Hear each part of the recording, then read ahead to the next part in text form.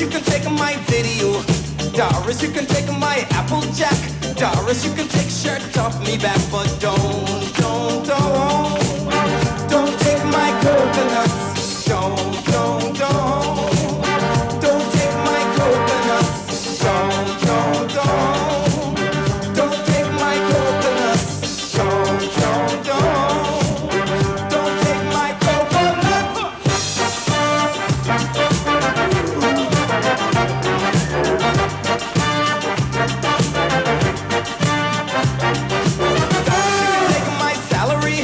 Doris, you can take my royalties. Doris, you can take my rhythm and blues. Doris, you can take my zoot too. But don't take my coconuts. Don't take my coconuts. Don't take my coconuts. Don't take my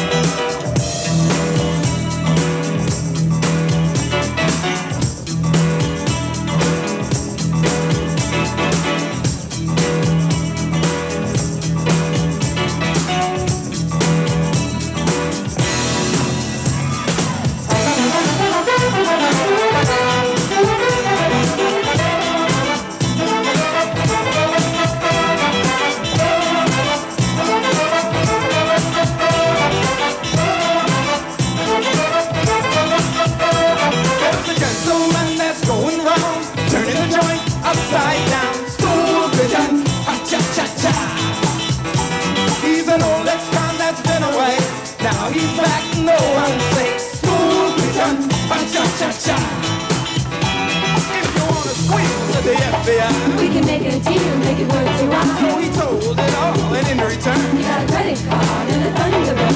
The maximum security, even after plastic surgery. So go on and squeal to the FBI. We can make a deal, make it worth your while. There's a gentleman that's going round, turning the joint upside down. Stool Pigeon, cha-cha-cha. He's an old ex-con that's been away. Now he's back, no one's safe. Stool Pigeon, cha-cha-cha. After all the talk, then they wired him. And he took a walk with his crooked friend. And they joked about the good old days. And he recorded it on a real tape. He got the mug who did the forgery. And the babe in charge of larceny. And the FBI, they rewarded him. Cause they like a guy who'll stab a friend.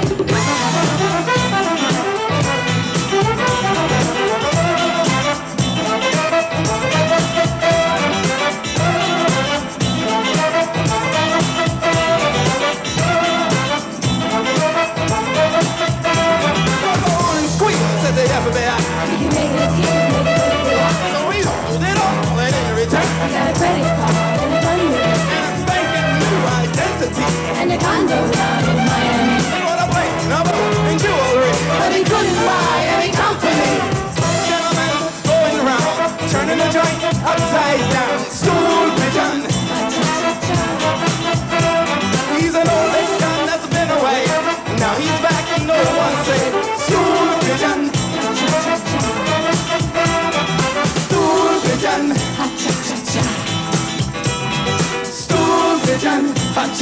cha-cha-cha. Stool pigeon, ha-cha-cha-cha. Stool pigeon, ha-cha-cha-cha.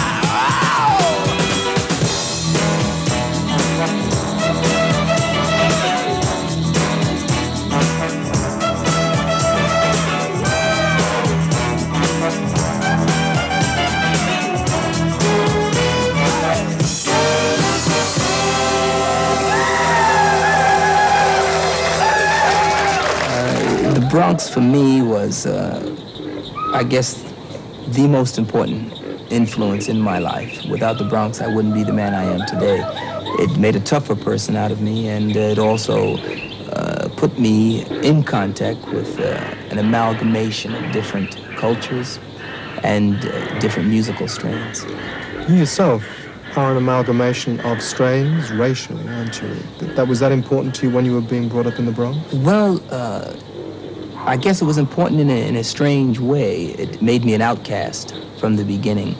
It sort of put me outside of all the groups, all of my comrades. I was a loner for a long period during my early days in the Bronx. Being neither black nor white, what did they call you? Well, they had a number of names, but some of the polite ones were half-breed. The term mulatto, which is derived from the term mule, so they would call us mules or mulattoes or a number of names. Some much more derogative than others, but we learned to live with it. And actually, in time, we took the term mulatto, which was supposedly a demeaning term, and we used it to put ourselves on pedestals, to put us aside from others, and used it proudly. You are regarded as a very fashionable man. Yes. And yet, really, I mean, fashions change. You haven't changed. You found that jacket, that kind of jacket in about 69, and there's a story that you were looking for low-crotch trousers. And you found them in, when was it, 74? 1974, right. And you've been wearing that ever since? Yes. Ever since. See, I'd been searching for it so long. The earliest photographs you can find of me, you will see me dressed up, so that my father always liked to put me in two-piece and three-piece suits. And he also plopped chapeaus on my head from an early age. And that love of attire, that love of clothes, grew into searching for the clothes that made my idols look the way they did. So I went looking frantically for that kind of a look that Humphrey Bogart had. And I noticed that the trousers were free-falling, and the jackets were box-backed, and the hats, and there was something about the material. Whenever I went to a tailor to ask him about lowering the crotch or making the pants bigger, they would all look at me like I was some sort of a reject from 1940, and they couldn't understand what I was saying. So it wasn't until 1974 when my brother found these pair of slacks, original antique 1940s, gabardine baggies, and he showed them to me and said, "Put these on." When I put them on, I said, this is what's been missing all the time. It was the free-flowing, the slack, the feel of that. And it was magic. And since I put them on in 74, I haven't taken them off. And it's a very relaxed feel, and it made me assume a closer position to my idols. Do you find it strange? Would you expect our audience to find it strange that here this crazy guy jumping up and down on the front of stage has an academic background, was a bookworm, a self-confessed bookworm? No, I don't think it's too hard to swallow. Perhaps in the past it would have been, but I think we live in different times now with different influences. The danger of today's society, if you really want to get down to it, is that people have moved so far away from literature, from the written word, because of advances in technology. Every step forward is, in a way, a step backward. What we have now is so much of cassette knowledge, cassettes and recorded sounds, that people can really learn everything they need to, they think, through television, through the media of television, radio, tapes, as I say, pre-recorded tapes. So what is happening is a disregard for literature today that I find to be disconcerting. But the fact that a man such as myself, who loves literature, is in front of a rock and roll band, if you will, jumping up and down and acting like Cab Calloway on acid, is not, in my opinion, a strange thing because every man is influenced in different ways. What I try to do is create mini screenplays. I try to create a scene, a story, and try to take some action from point A to point Z in every song. And to tell you the truth, is the only way that I can go through the exercise of songwriting. I, too, must get a thrill out of it. It has to be a rewarding experience for me. I could not be rewarded by writing a song that takes up 4.5 minutes of your life by listening to it, or whoever else listens to it, by just singing "Baby, Baby, I Love You." It doesn't do anything for me. It's not a rewarding experience for me. So consequently, I don't think it could be a rewarding experience for anyone who has to listen to it.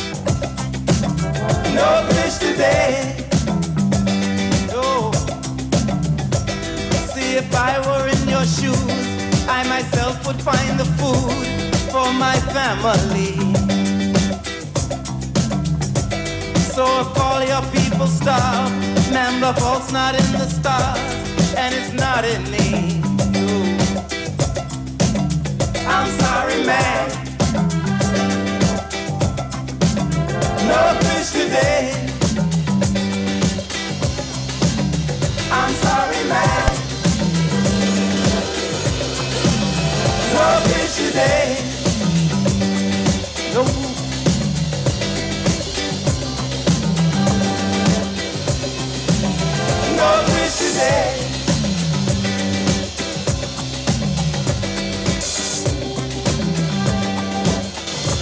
One thing I can't figure out is, who am I talking to now? Am I talking to Auguste Darnell, or am I talking to Kid Creole? Well, you're talking to Auguste Darnell right now, and of course, I have on Kid's clothes. That's nice of him to lend you. I mean, yes. What's the relationship?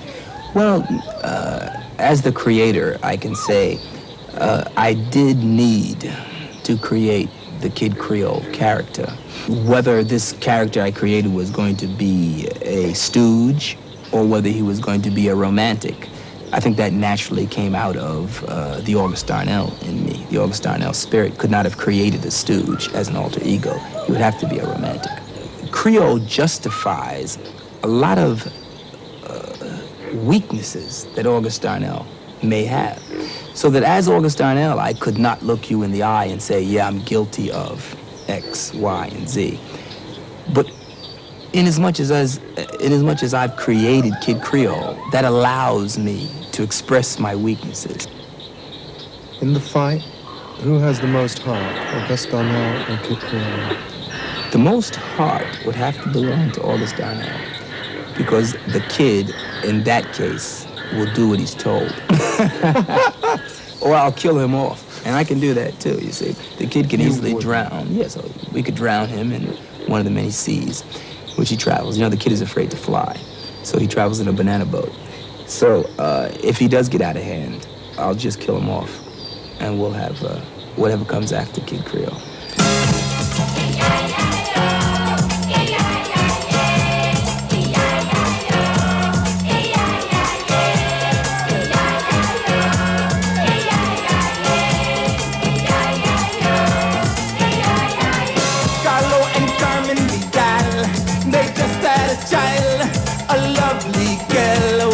Crooked smile. Now they got a split, cause the Bronx ain't fit for a kid to grow up in. Let's find a place, they say, somewhere far away, where there ain't no blacks, no Jews, no gays. But for the grace of God, every day go high, I and I. But for the grace of God, every day go high,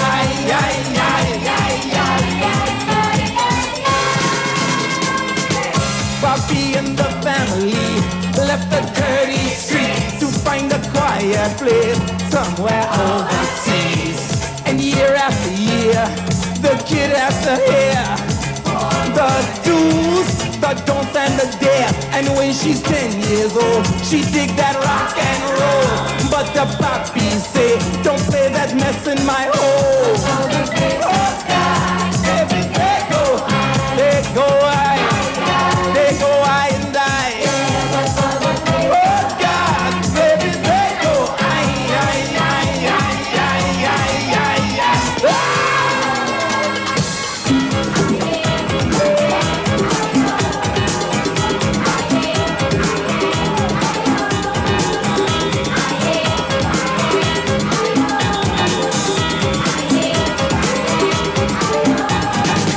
Baby, she turns out to be a natural freak.